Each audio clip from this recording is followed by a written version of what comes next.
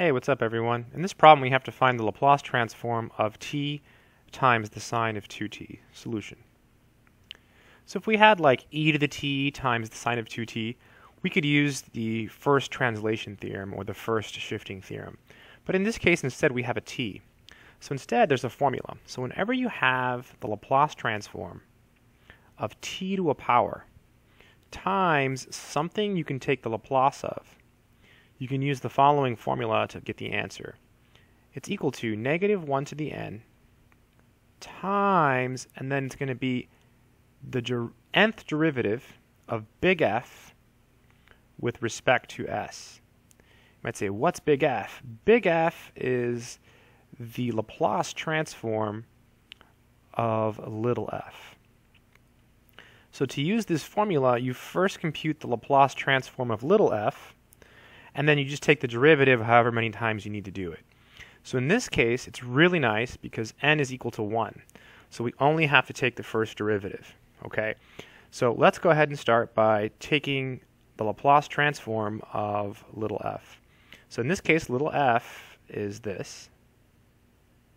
Yeah, maybe I'll write it down here so you see it. So this is the Laplace of t to the 1 times the sine of 2t.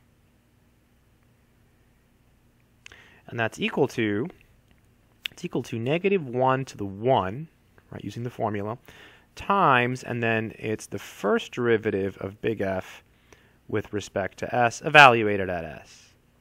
So we first have to find big F. So big F of s, I'm going to start using cursive s's now, is equal to the Laplace of little f. And we said little f was sine 2t. So the Laplace of sine kt is k over s squared plus k squared. So this will be 2 over s squared plus 2 squared, so 4. Again, the Laplace, in case you don't know it, you probably know it. If you're watching this video, you probably have these memorized cold, just like a pro. So k over s squared plus k squared. If you have a hard time memorizing these, just remember cosine has the s up top, and then sine has the k. All right, we have to differentiate this thing. So what we can do is we can bring this upstairs. This is 2 parentheses s squared plus 4 to the negative 1. All right, now we'll take the derivative.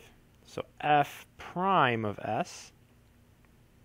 So we can use the chain rule, right? We have something to a power, so we bring down the negative. So we get negative 2 parentheses s squared plus 4. Then you subtract 1, right? Negative 1 minus 1 is negative 2 times the derivative of the inside. That'll be 2s. 2s times 2 is 4, so you're going to get negative 4s. And you can bring down that second piece. So s squared plus 4, quantity squared. All right, so here we already have a negative. So this is df ds. This is df ds evaluated at s using the notation of the formula. So we just have to replace it in here. So negative and negative is positive, so we get 4s over s squared plus 4 quantity squared. And that would be the Laplace transform. So again, whenever you see t to a power times something you can take the Laplace of, this is a good route to take. So I hope this video has been helpful. That's it.